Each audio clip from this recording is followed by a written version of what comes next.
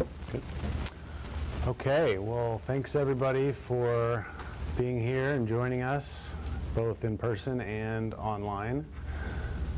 This is the second installment of my lecture series here. The first lecture I did was mainly giving an overview of naturopathic oncology and the training that's involved with that specialty and some of the different approaches that we utilize, how they're both different and how they can complement traditional and conventional therapies. And then we also did kind of briefly go over some of the common therapies that we utilize.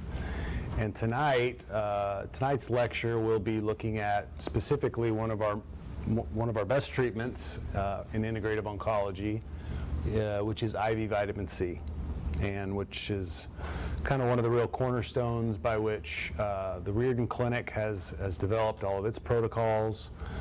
Riordan Clinic has been involved in a lot of research that's been done on IV vitamin C, and we'll talk about how Dr. Riordan and Dr. Ron and everybody that's followed after has been crucial in getting us to where we're at currently with IV vitamin C therapy and using it as an adjunctive cancer therapy. So our objectives tonight will be to define IV vitamin C and talk about why it's, why we use it, what's the scientific basis for it. We'll be looking at some of the history and some of the key proponents along the way that drove the momentum and the research for learning more about how to utilize IVC in cancer. And we'll discuss some of the clinical indications and the protocols that we use at the Riordan Clinic. And along the way, I'll kind of sprinkle in some of my clinical experience that I've had in using IV vitamin C in my patients. And then, of course, we'll have time for some questions at the end.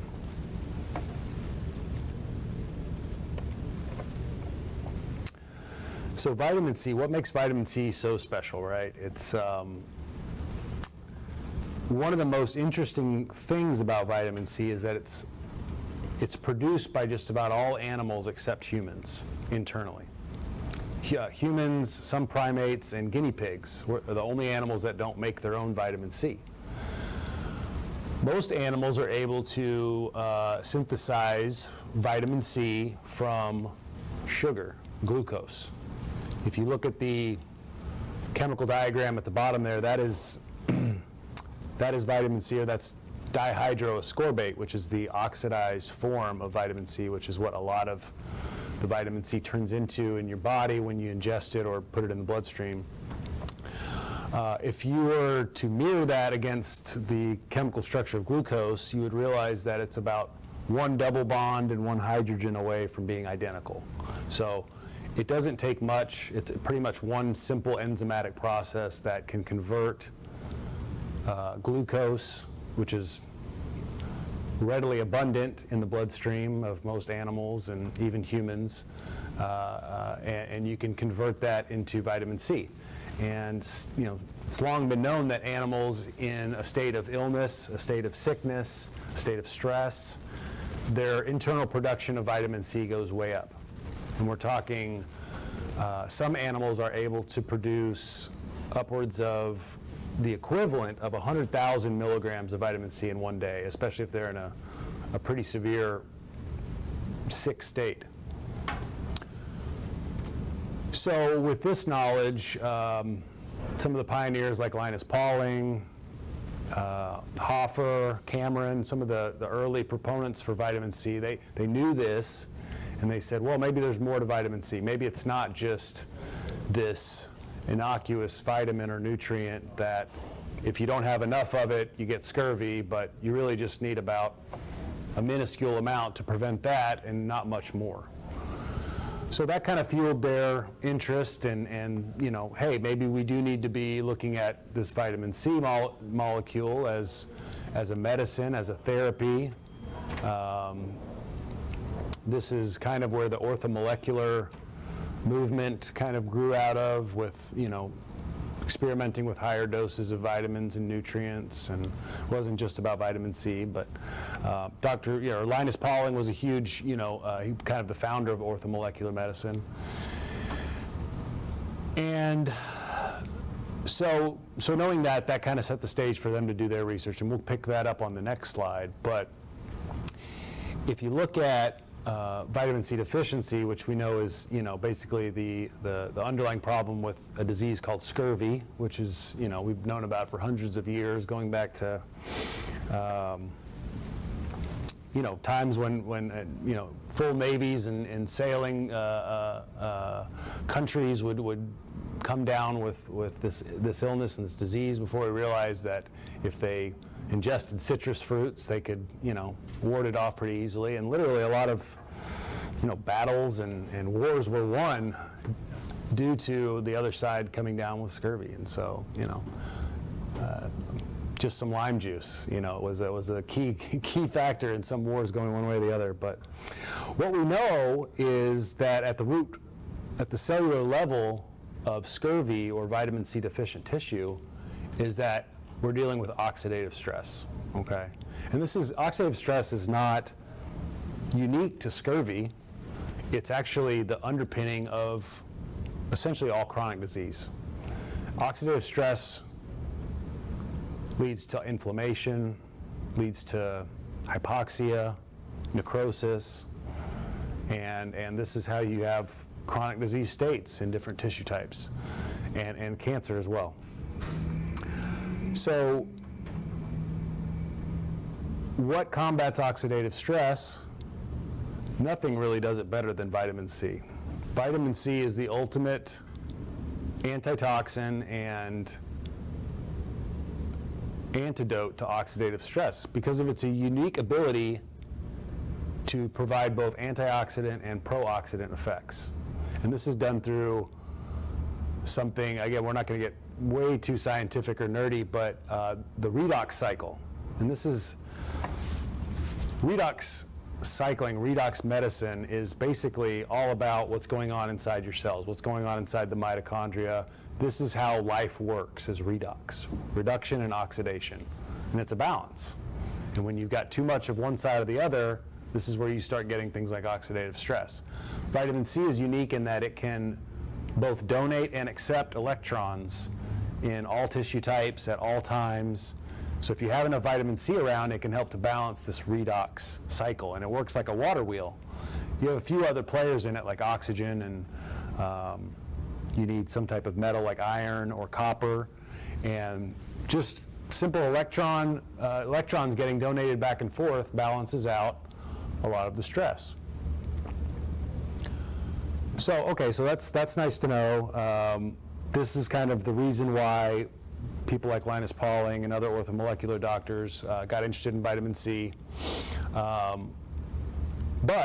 for a long time, they were just recommending to do it by oral intake.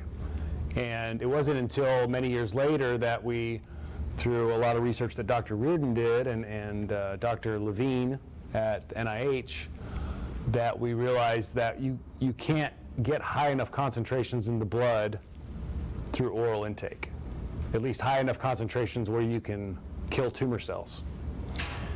So oral consumption, even if you push the maximum dose, if you're taking 10,000 to 20,000 milligrams a day, you're not going to get much higher than about 250 micromolar, which is, that is micromolar. If you go intravenously, you can get to a much higher dose, which we're talking now in terms of millimolar. And that difference between micromolar and millimolar is 1,000. So 1,000 micromoles in 1 millimolar. So you can kind of appreciate how big of a difference that is in the blood. And through Dr. Riordan's research, which we'll talk about as well, the RECNAC study, he identified that at around 20 millimolar is when you start to see this preferential cytotoxic effect that vitamin C can kill just about every type of cancer cell that you expose to it. Again, this was in test tubes, and that's where the research started. So you can see kind of the scientific background for why vitamin C is a unique molecule, why it's really more than a vitamin, and why it's essential for staying healthy, fighting off infection, and combating oxidative stress.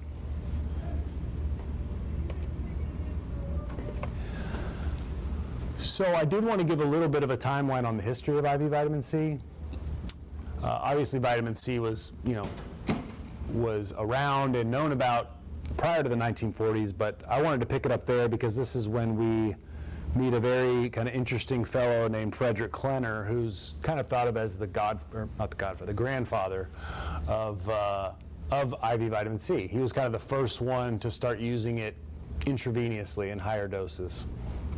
Other people were using it, via injections and having decent results with treating viral and bacterial infections. But along the same lines at this time, we had the rise of a lot of vaccines. A lot of vaccines were being developed. And so a lot of what Dr. Klenner was doing and publishing as far as having success with treating things like measles and mumps and tetanus and polio, the focus kind of was taken away from that when all these, the whole medical community got behind the vaccines and antibiotics as well, and so the vitamin C therapy kind of got lost in the shuffle there.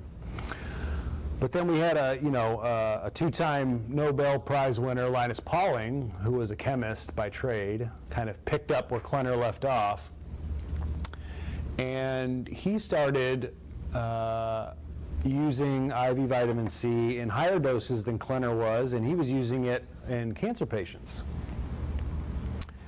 and having good results and publishing case studies, and he was collaborating with a British cancer surgeon by the name of Cameron, and also with Abram Hoffer and some of the big players in orthomolecular medicine at that time.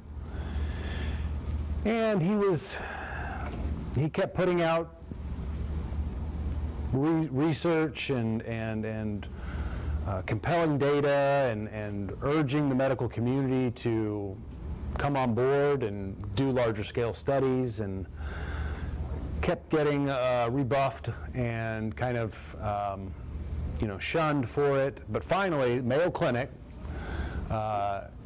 agreed to do a clinical trial. There was a Dr. Mertel that headed up the Mayo Clinic team that looked at, they said, okay, we're going to, once and for all, we're going to find out if vitamin C is all that these people are, making it out to be in this potential treatment for cancer. So they enrolled patients and started giving them 10 grams of vitamin C a day, and after about 2.5 months, they stopped the trial and said patients aren't having any benefit from it.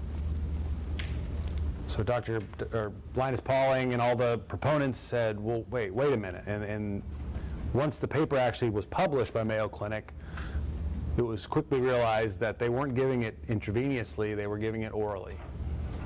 And of course, Linus Pauling wrote several rebuttals pointing this error out, and it was met with, again, he was rebuffed and shunned, and unfortunately this was kind of towards the end of Linus Pauling's life, and the brilliant Nobel Prize winner that he was, all of that kind of went by the wayside, and he kind of ended his life, and the whole medical community kind of thought of him as a quack. So it was kind of an unfortunate ending for Linus Pauling. He continued to do research on IV vitamin C even after the Mayo Clinic debacle, but it was just unfortunate that he never really saw the fruits of a lot of his work. But the torch was carried, and eventually a couple of fellows, Mark Levine and Dr. Hugh Riordan, who's the namesake of our clinic, picked up the torch, and knowing that the Mayo Clinic had made errors with their trial and their results, went back and said, okay, we're gonna start again at square one. We need to establish that oral vitamin C you cannot reach the plasma levels needed to kill cancer cells with oral dosing. So that was some of the first stuff that they published. Mark Levine was out of the NIH and obviously had a lot of grants and funding through that. Dr. Riordan had a lot of funding through a private benefactor. And so that's kind of how all that work got started and funded. And so these were, these two guys were crucial in kind of bridging the gap between what Linus Pauling had discovered and, those of us that are doing IV vitamin C today obviously owe a lot to Dr. Riordan, Dr. Levine. Dr. Levine's still at the NIH. She's still writing about IV vitamin C and other integrative therapies. I think he just recently put out a paper this year, kind of a systematic review, if you will, for IV vitamin C trials. Dr. Riordan, his project in collaboration with Levine was a project called the RECNAC study. And the RECNAC is cancer backwards. And he began in test tubes and looking at, how high do we need to get the vitamin C levels in order to have this cytotoxic effect on cancer cells. And he was looking at, I think he looked at over 20 different tumor cell lines, and all of them, once we reached that magic kind of 20 millimolar concentration, the vitamin C would kill the cancer cells. And so he went on and developed pretty much the modern day protocol for IV vitamin C, which is still used by all of the large institutions that are studying vitamin C now, both in the United States and overseas. Again, just huge, a huge amount of gratitude to those guys for carrying the torch and really setting us up for some of the exciting things that are happening right now with IV vitamin C research and of course all the patients that have benefited from it along the way.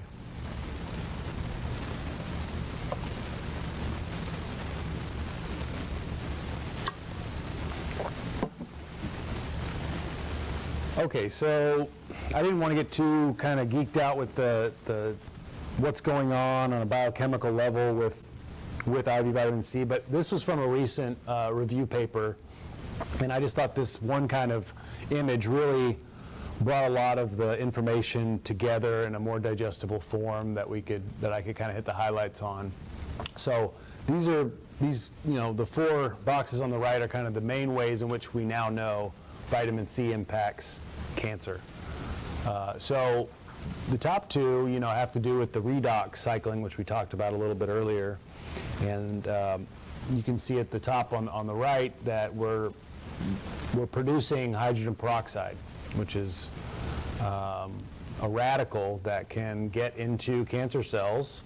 And because cancer cells lack an enzyme called catalase, which was something that they discovered back, in Linus Pauling's research, they can't break down the peroxide. And so it causes apoptosis and cell lysis and cell damage to the cancer cells. Our healthy cells do have catalase, thankfully, so we can process the peroxide without it causing any damage in our healthy cells.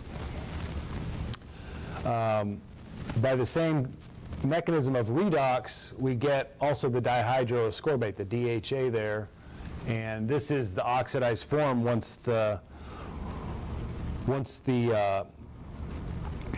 vitamin C has donated an electron, it becomes dihydroascorbate, and this is the molecule that looks very similar to sugar. And cancer cells have a ton of sugar receptors, or GLUTs, glucose transporters, on their surface.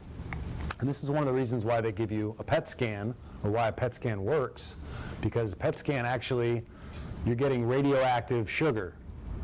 They tag the dye that they give you with radioactive sugar, and they watch for where it lights up, because those are the cancer cells that are taking in the sugar much quicker than our healthy cells, okay? So the dihydroascorbate vitamin C form gets taken up through those into the cancer cells at a much higher rate than our healthy cells, and again causes oxidative damage and causes the cells to die.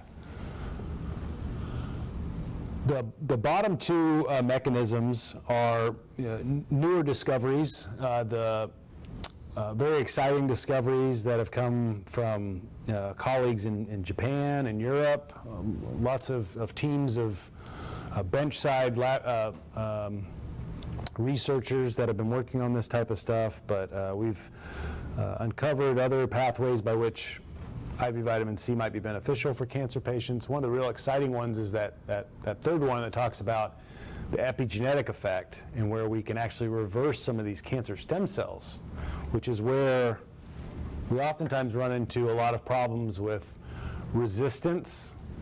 You've probably heard of chemotherapy resistance, or patients will go and they'll get chemo or radiation or other conventional treatments for their cancer, and it'll be effective for some time, and then at some point it stops being effective. That's because the cells become resistant.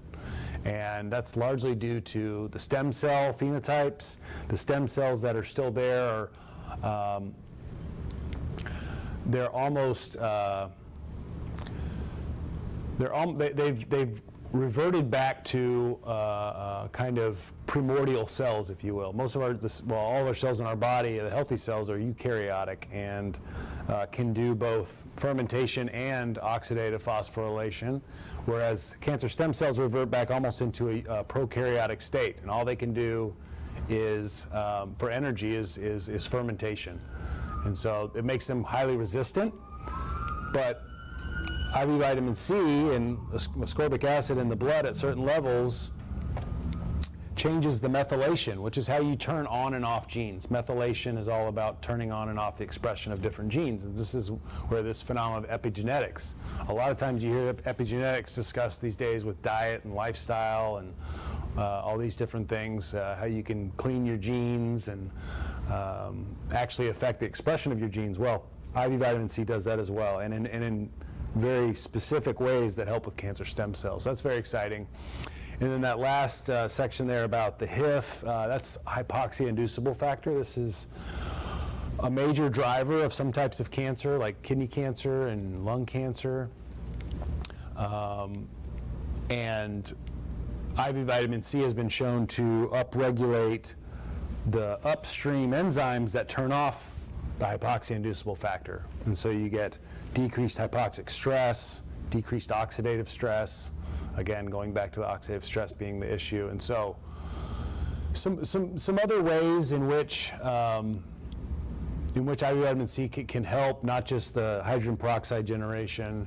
And so you can see that vitamin C really is sort of a Swiss Army knife and has lots of benefits. And this is what makes it just a great adjunctive therapy for cancer patients. It's well tolerated, doesn't harm the healthy cells, and it has many mechanisms by which it kills cancer cells, stops cancer cell growth, and even reverses the underlying genetic issues with cancer cells.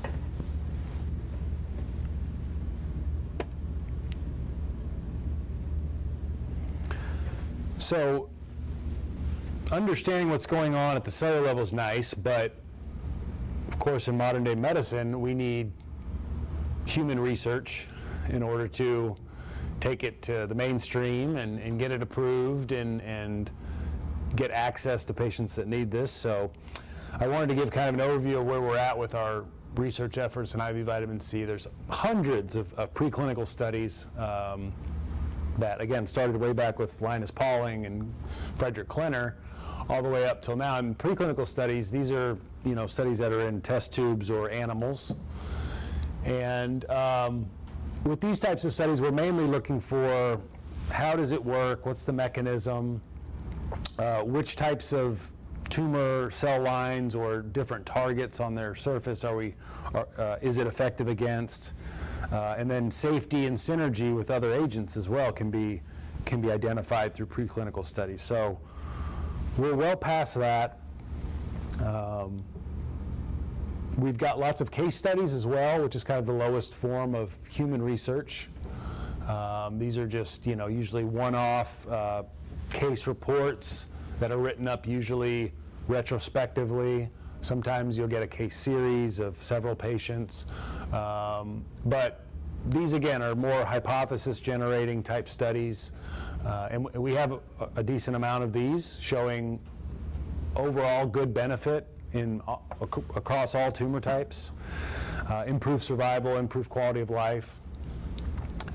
Then we move into more clinical trials, which, we have phase 1, phase 2, and phase 3 clinical trials. Phase 1 studies, these are usually low accrual. Usually there's, maybe a maximum of 20 or 30 patients in these. Looking at safety and tolerability. We're looking at how high can we get the dose before it starts causing adverse effects. We're looking at pharmacokinetics as far as how long is it active in the system, how is it metabolized, how is it excreted, those types of things. And then also in phase 1 studies, we're looking at, or we have ones where we've combined it with chemo and radiation and looking at, does this block the effects of the chemo radiation? Does it enhance the effects of the chemo radiation? But in phase 1 studies, the endpoints are not designed to look at response, okay? So the main endpoints for phase 1 studies is just looking at the safety and these other factors. So phase 1 studies, when you present those, people say, okay, it's safe, it's tolerated, we know how it works in the body, but it doesn't really, it's not a practice-changing type, it's not practice-changing type information. It's just a start. But if we have good positive phase 1 studies, then they'll move into phase 2 and phase 3 studies, and that's kind of where we're at. We have a number of positive phase 1 studies. The next few slides, I have a few selected studies that we'll look at that have been kind of landmark studies. But the phase 2 and phase 3 studies, this is where we get kind of the momentum. This is where we get the large institutions involved, and we're looking at large sample sizes of patients, specific diseases. We're randomizing them where we have groups of patients that are getting, say, standard treatment, and then they're compared against a similar cohort of patients that get that same treatment plus the IV vitamin C, and we see who does better. And so this gives us a higher level of data to go off of. And these are, the FDA requires phase 2 and phase 3 studies in order to get approval for any type of therapy or drug. So there's phase 2 studies. There's a lot of phase 2 studies underway. To my knowledge, there are not any current or previous phase 3 studies, but I think that those are on the horizon.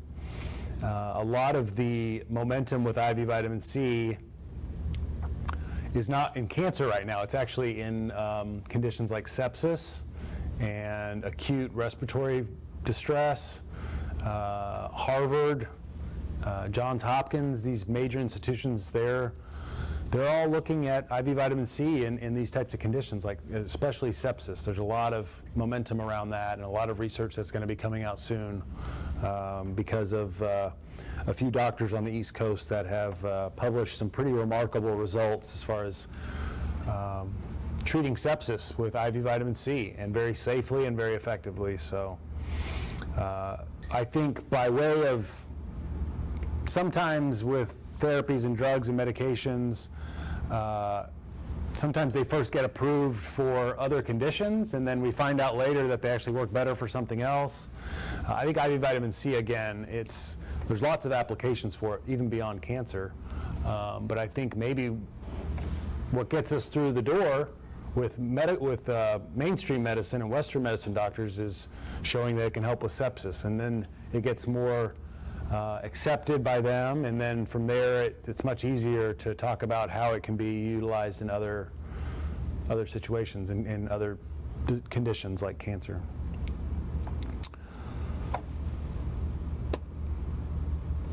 So we'll look at a few of the, like I said, kind of choice studies that I selected just to kind of look at. This was a phase 1 study that was done at Cancer Treatment Centers of America, which is where I worked at for 8 years before joining the Riordan Clinic. And this was, again, a phase 1 study, so they were just looking at how high can we get the dose, what's optimal dosing, how is it tolerated, what are side effects, that type of stuff. They actually were pretty aggressive with the frequency of their IVs. They did 4 consecutive days per week. Most protocols call for 2 to 3 at a max per week. So 4 consecutive IVs per week is a little aggressive, but it was well tolerated, and they were able to get up to 49 millimolar. They were checking the post-IVC blood concentration. It was well tolerated, and they had recommended going forward out of that future studies look at the dosing between 70 to 80 grams per meter squared.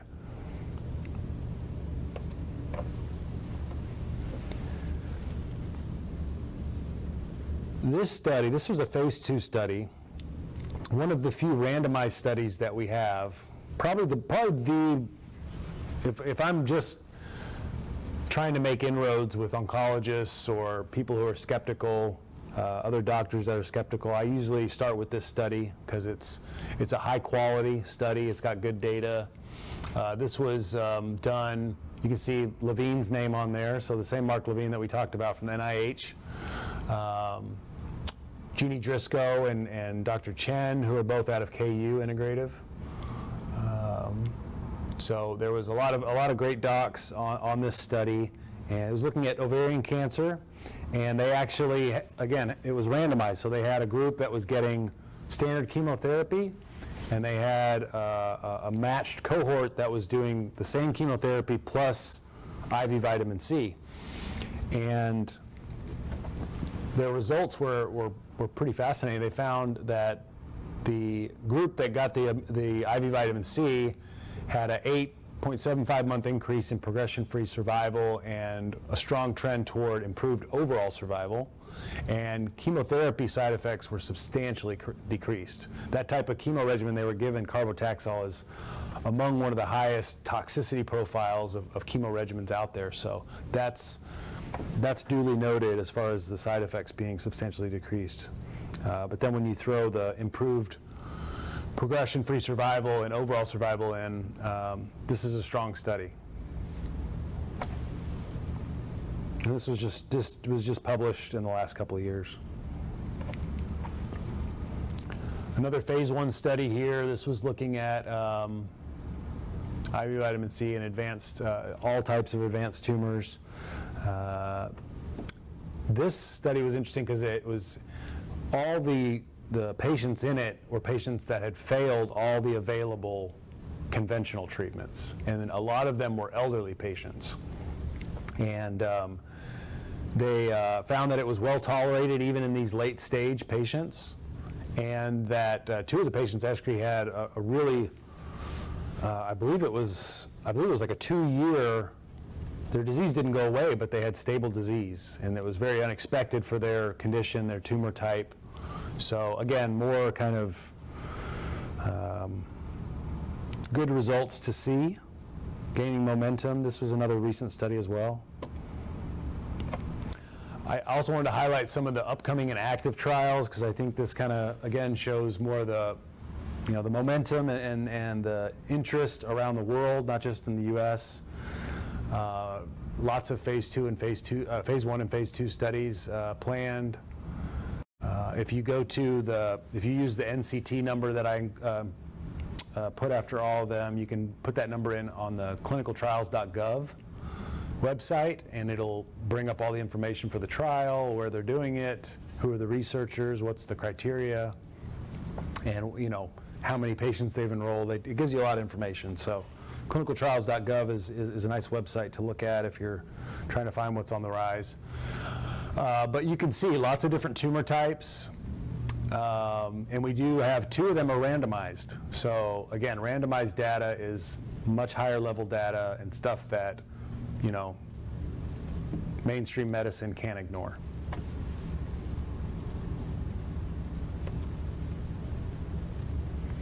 So, with all that said, I really believe that the indications for IV vitamin C in cancer patients are pretty much across the board. You can always make a case, given its safety, its tolerability, its ability to show anti-tumor effects across pretty much all different cell lines, and its synergy with a lot of the conventional treatments. Whether you're a patient that failed standard treatment, a patient that is looking to improve the effectiveness or decrease the side effects of standard treatment, If you're a patient that's in remission and looking to stay there, IV vitamin C. And then, of course, some patients, forgo standard treatment altogether. And I think that obviously IV vitamin C is one of the best things we can do for them when they're not getting any other types of treatments. I do think that IV vitamin C alone, for the most part, is not enough for cancer. I would never prescribe it as a monotherapy. There's lots of other things that at the Riordan Clinic we combine it with, other nutritional protocols. So we're always looking to balance out nutrition in the body and any deficiencies, but there's other integrative therapies. One of the other therapies I use a lot of, which is what my next lecture will be kind of diving into, is mistletoe therapy. And so with a lot of these integrative therapies, they're powerful, they're very effective, but with cancer, you need as many things on board as you can, and you got to hit it from a lot of different angles. So that lecture, for those of you wondering, will be next month here at the same place. And I also did write a recent article in our newsletter, which is called Health Hunters. You can get it on the riordanclinic.org website, and it gives a kind of a brief flavor for mistletoe therapy and kind of set the stage for my next lecture. So I'll wrap up by talking about the protocols that we use for IV vitamin C at the Riordan Clinic. Again, this is based off of Dr. Hugh Riordan's original research, the RECNEX study, and this is the basis for IV vitamin C protocols that are used all around the world. So the Riordan Clinic is really set the stage for that. When we bring patients in, we first obviously obtain baseline screening labs. We're looking at kidney function, we're looking at their complete blood count, urine. Most importantly, we're looking at to make sure they don't have low levels of G6PD, which is a glucose 6 phosphate dehydrogenase. This is something that's involved in the red blood cell cycle, and if patients are low in it, they can have premature red blood cell destruction. And if you're giving patients higher doses of IV vitamin C and they have that condition, it can be life-threatening. So that's something you have to rule out. It's quite rare. It's a little more common in males than females, but we don't pick up that many cases of it. It's quite rare to see it clinically. The first dose we start with is usually about a 15 to 25 gram dose of IV vitamin C, given in normal saline or lactated ringer. We usually add magnesium to it, and sometimes we'll add some other nutrients in with it, but that's kind of the base cocktail. And then we're doing this sort of hormesis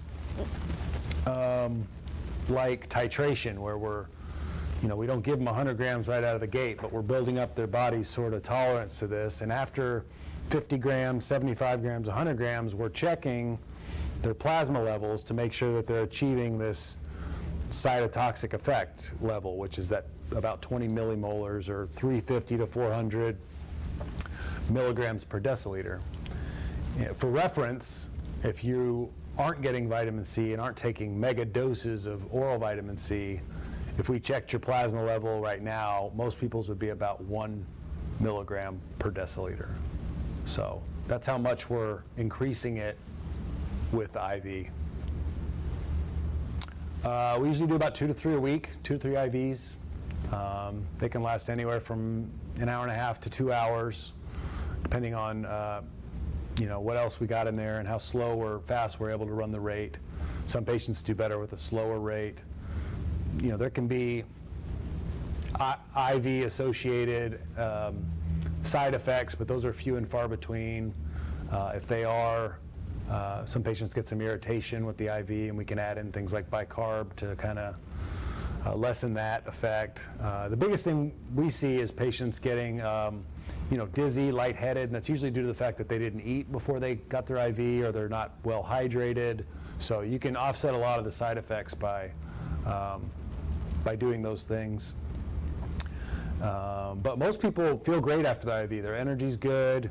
Patients will go and start exercising right after their IVs. We do recommend that patients take oral IV or oral vitamin C in between their IVs to help keep that saturation level up, because the problem with the high dose is within about 2 to 3 hours, it's completely excreted from the system. So how do we get these extended effects? This is where Dr. Ron and some of the other masterminds are working on this continuous low-dose infusion, which is still in development. But I think this is going to be something that's going to be a game changer. This is where patients, whether they're receiving the high-dose bolus treatments or not, they can be kind of hooked up to a pump that it doesn't require any hardware or electrical parts. It's just a gravity pump, and they can walk around for 24, 40, 72 hours and get a continuous drip, basically, of lower doses of vitamin C. And this goes back to some of the, this is more in line with some of the original research that Linus Pauling was doing, where he was giving more continuous low doses.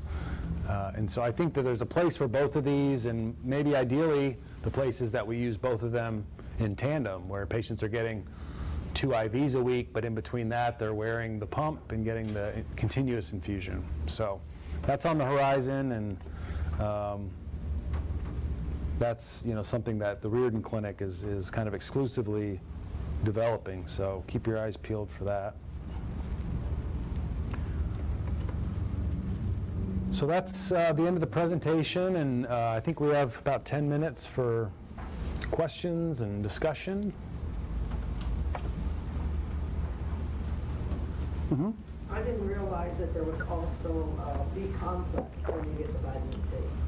We do put that in some of the IVs. It's not part of the standard cocktail. Usually it's just IV vitamin C and the magnesium, but we can easily add in B complex, and I do that for a lot of my patients if it's indicated.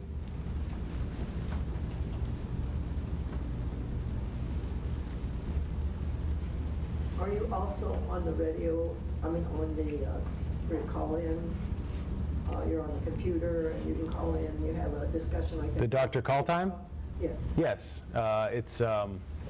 If you go to the website, you can see when there's 4 of us that do it, and we're at different days, different times, but yeah, it's a 30-minute call time that we do every week, so there's 4 opportunities to get in on those calls, and we answer general questions for patients that are looking to come to our clinic, and so 4 days a week? Right now it's 3 days a week. One of the days we have 2 different slots. But the information on the website, most of them are in the evening, but we have one in the morning, and we might be doing one at lunchtime as well, so that we can kind of offer different times throughout the day for patients to be able to access it. We have a question through YouTube asking about adding bubbled ozone therapy with vitamin C. Bubbled ozone therapy. I don't know about the bubbled part, but we oftentimes will do ozone therapy, not at the same time as the IV vitamin C, but those are compatible type treatments. Ozone is another big player in that redox cycle, right, and the oxygenation part of that. And so ozone has lots of clinical applications, and we use it for chronic infections, chronic diseases, but there's a lot of applications for cancer patients too, and sometimes we will combine that, not in the same IV bag, but we'll kind of do those types of treatments in tandem with cancer patients. Another question is, if they wanted to be able to share the protocol with their doctor, how do they know the correct protocol? Well, it's published on our website. It's on riordanclinic.org. Riordan Clinic is, we're very transparent with what we do, and all the information's on there. I think if you go to the tab that says what we do, under there's an IV vitamin C link, and just a wealth of information there, and the protocol is outlined there as well, and so you could just share that with them, or my presentation I'm sure will be available as well. The follow-up question to the ozone. It says, isn't one an antioxidant and the other an antioxidant? Yes and no. Well, we talked about it on the one of the first few slides, where vitamin C has this ability to have antioxidant effects at the same time as pro-oxidant effects. And so the hydrogen peroxide generation of IV vitamin C is having an oxidative effect, whereas some of the other effects that we looked at are more from an antioxidant perspective. You need a balance. It's not all about oxidation or antioxidation. That's what the redox cycle is all about. It's a concert. It's a balance of electron transfer. And so if you have too much antioxidants or too much oxidation, you can get into trouble either way. And that's why IV vitamin C is such a neat molecule, is that it can literally balance out either side of that.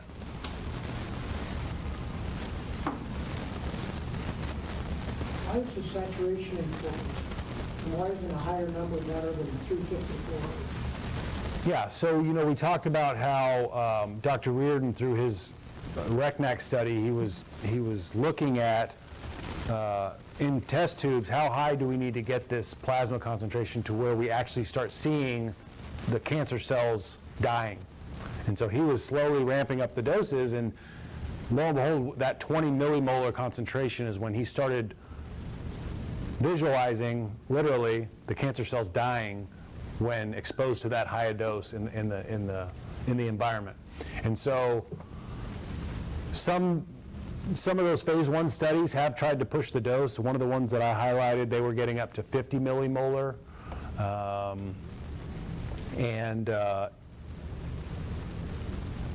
From my understanding, the higher doses have not shown to be that much better, and you're also exposing patients to a little bit more risk when you go higher doses like that. There are some more adverse effects that can take place at higher doses, like going up to 150 grams, 200 grams, even though some patients can tolerate that.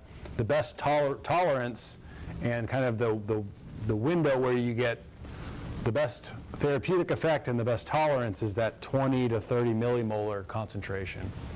So that's kind of the basis for that. But I don't think the discussion's over, and I think some of the future studies that we have might better inform us as to maybe in certain tumor types we do want higher doses, or in certain stages, whether it's a patient that's in remission or a patient that does have an active cancer, maybe that changes how high a dose we go.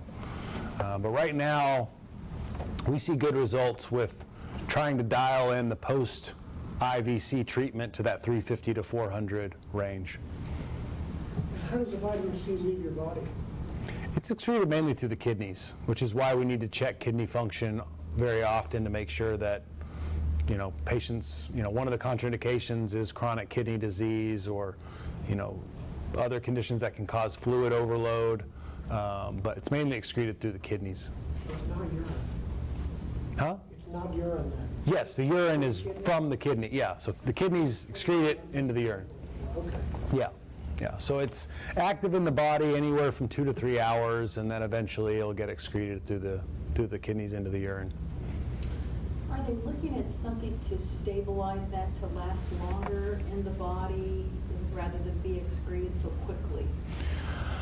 Not that I know of, but that's the basis for why the continuous low dose infusion that we talked about, the pump, where you can kind of keep this saturation level more steady and higher without just getting a huge bolus, and then 2 to 3 hours later you're kind of back to square one.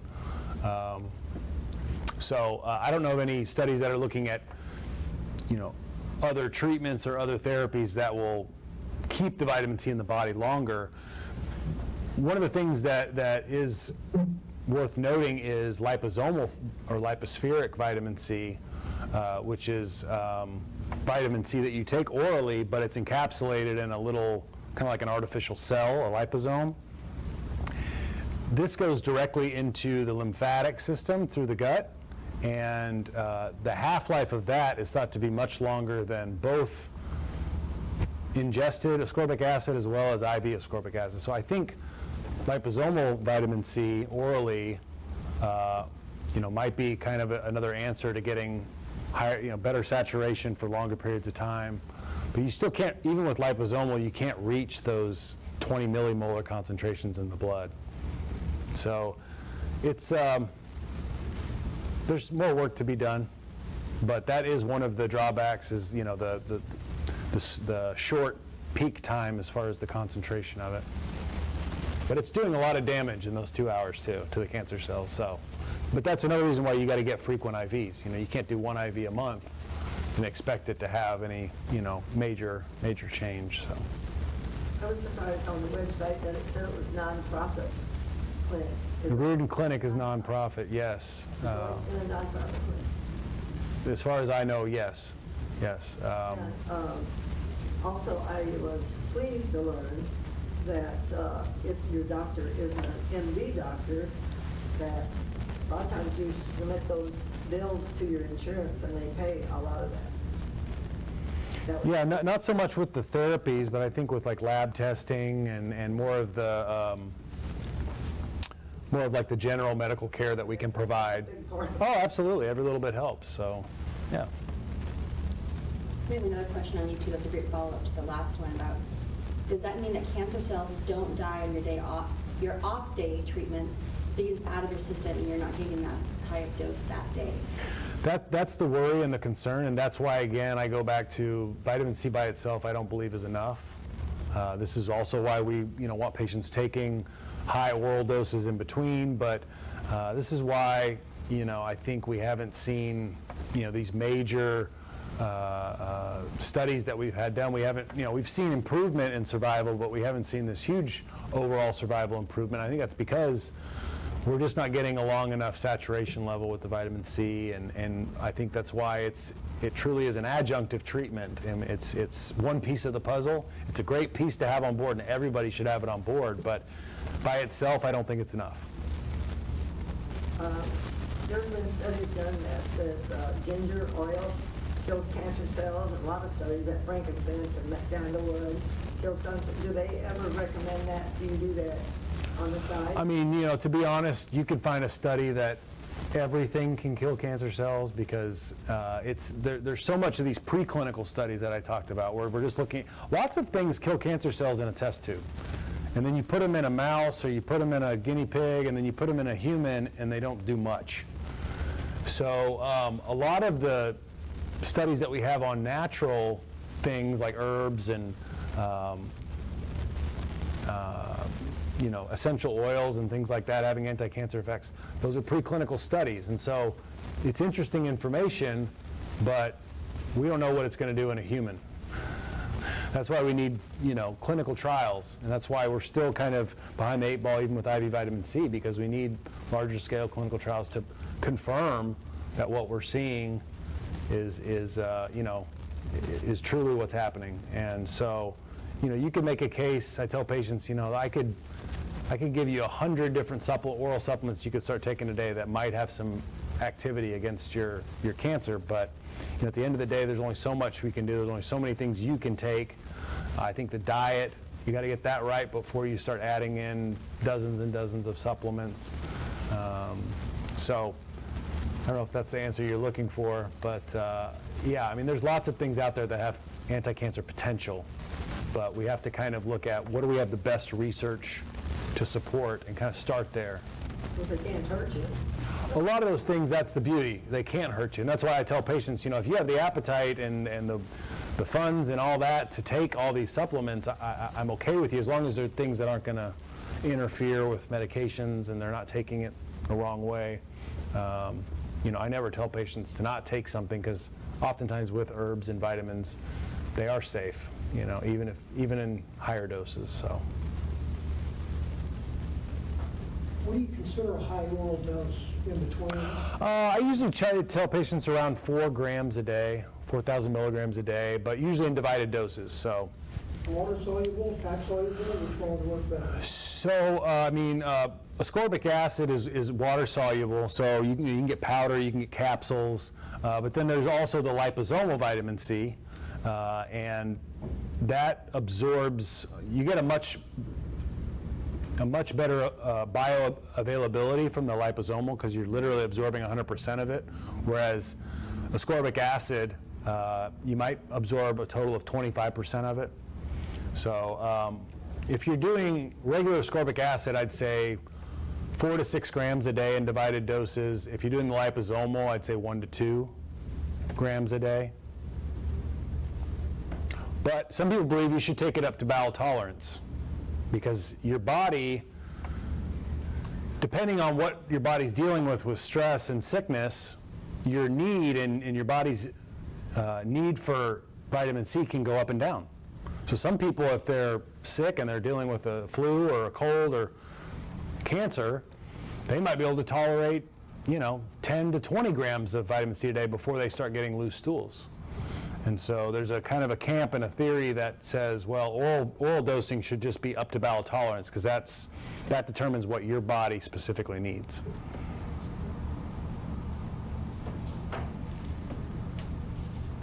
All right. Well, we'll end it there. Thanks, everybody, for joining us, and we'll see you next month for part 3.